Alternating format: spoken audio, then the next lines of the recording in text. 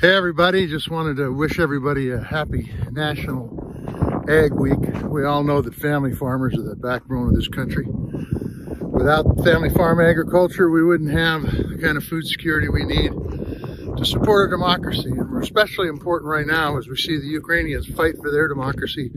Food has become a weapon in that war. And so we need to make sure that we're watching out for not only the American citizens, but the whole world, supplying them with good food. And that's what the American farmer's done for literally since the beginning of time.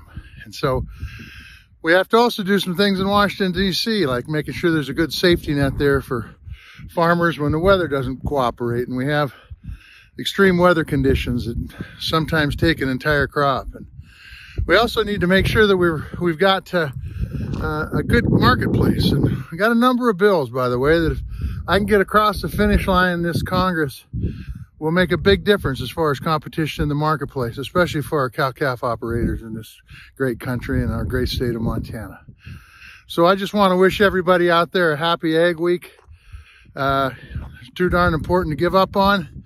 And I know these are tough times, but we'll continue to work to make sure that the American farmers are going to last for generations and generations to come. Happy National Ag Week.